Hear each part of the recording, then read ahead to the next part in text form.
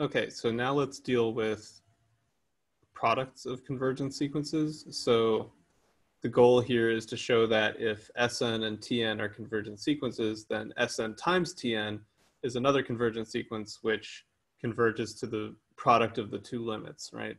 So I'm just going to state the theorem. This is 9.4. If Sn converges to S, Tn converges to T, then Sn Tn converges to St, right?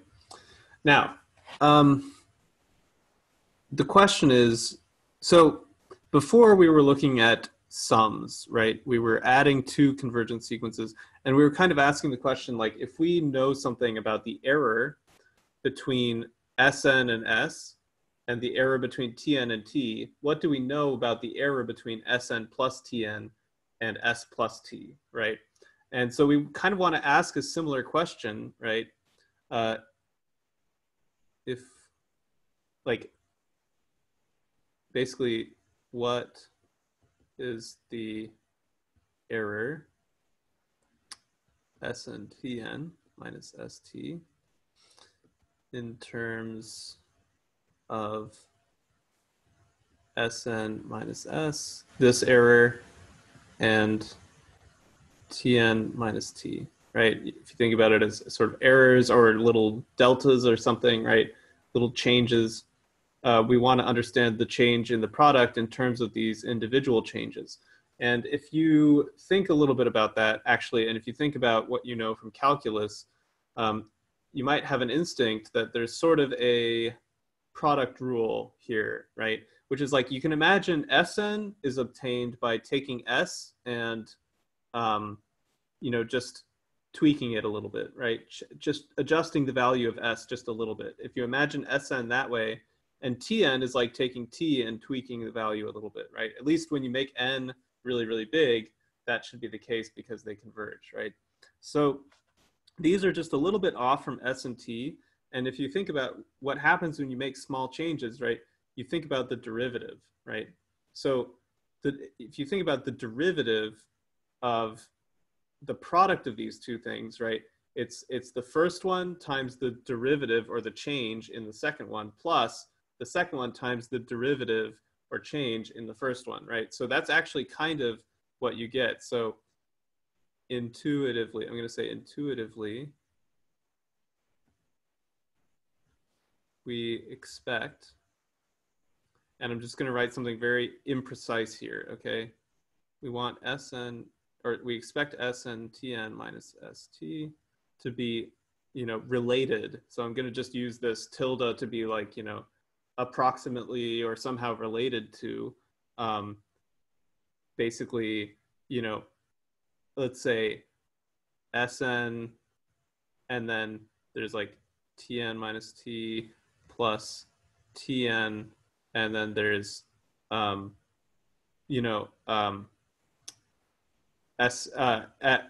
minus S, right?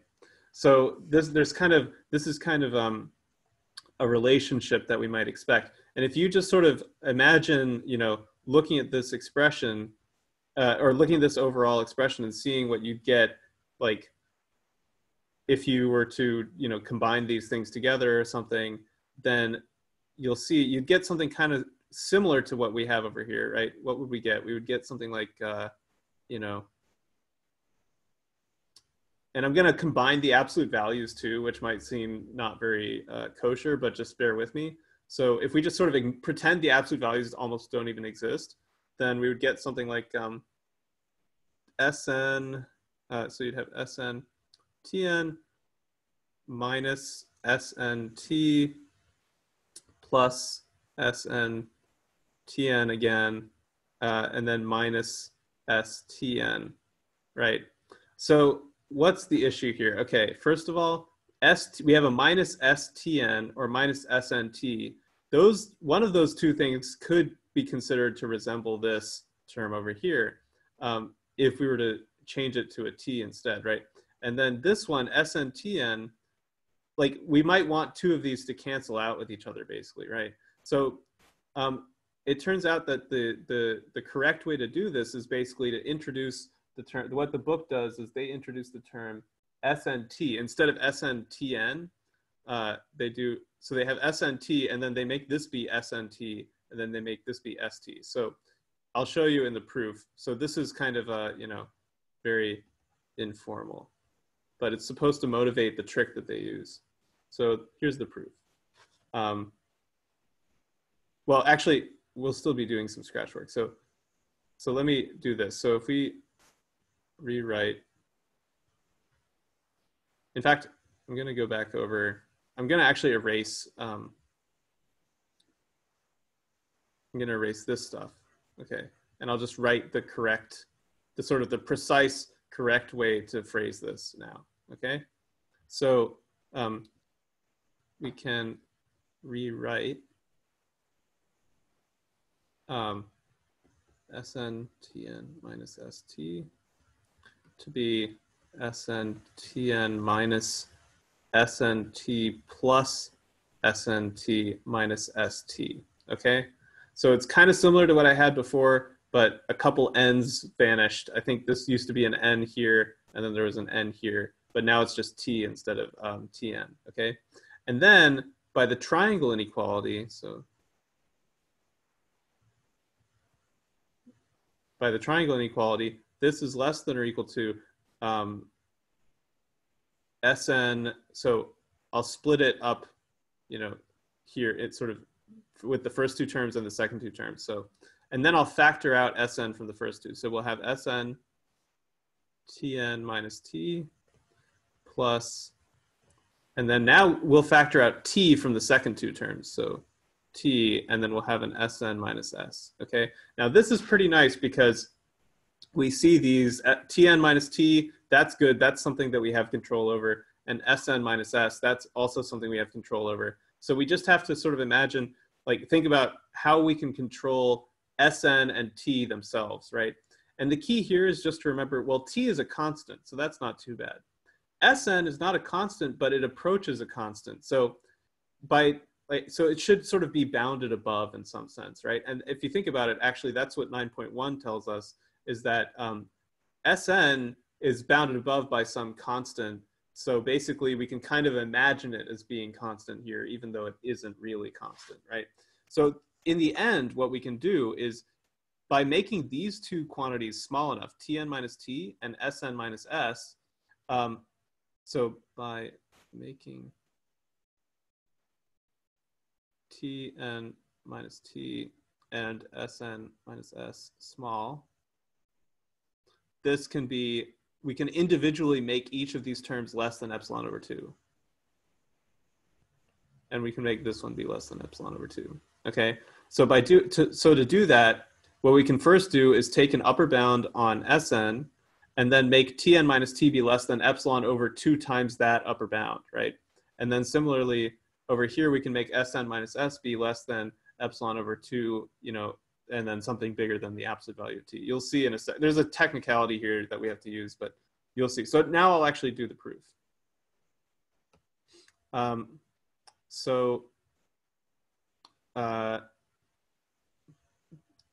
Okay, first of all, let epsilon be greater than 0. Now, by 9.1, remember, theorem 9.1, which was about the boundedness, that says that convergent sequences are bounded.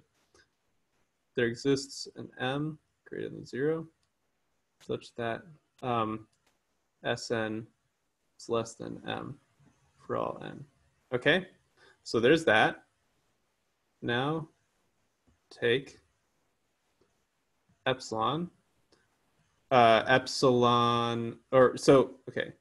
Now, because Sn converges, we can take n1 such that the absolute value of Sn minus S is less than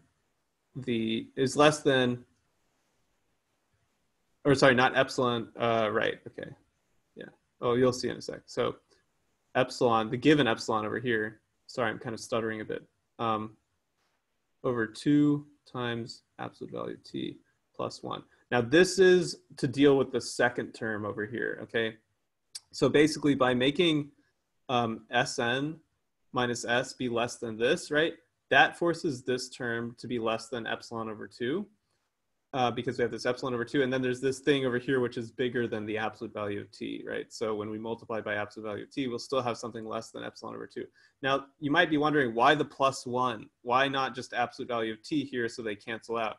The reason we have to do that is just because it's actually possible that absolute value of t could be 0. So then this expression would just become undefined. So that's kind of an annoying just technicality we have to deal with. We could add any positive number here and it wouldn't affect the validity of the result. We just add 1 because that's a simple way of dealing with this. So that's just a technicality. So this is a technicality. Okay. Then we can pick n2 such that Tn minus t. Now we want to deal with this term. We make Tn minus t be really small. We can make it be smaller than epsilon over 2m, right? And m was taken bigger than 0, so that's not a problem. Okay, so now we have these two things. So then, by this scratch work, so this is kind of scratch. So by the scratch, we have Sn Tn minus St is less than or equal to Sn Tn minus t plus t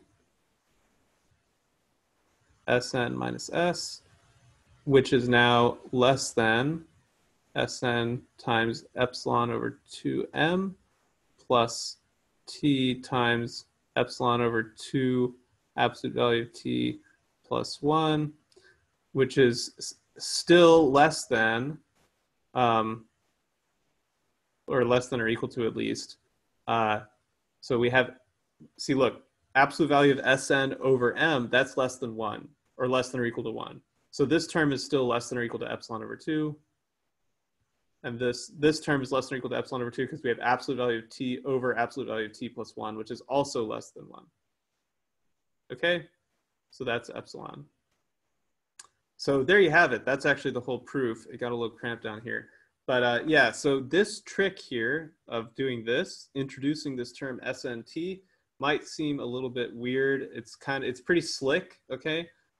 So it's nice, but it's a little bit not obvious where that comes from. I tried my best to motivate it, but yeah, it might still seem a little bit magical.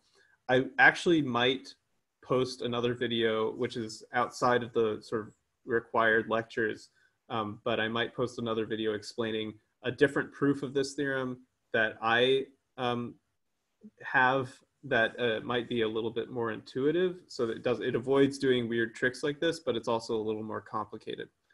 So anyway, but in the next video, we'll talk about quotients.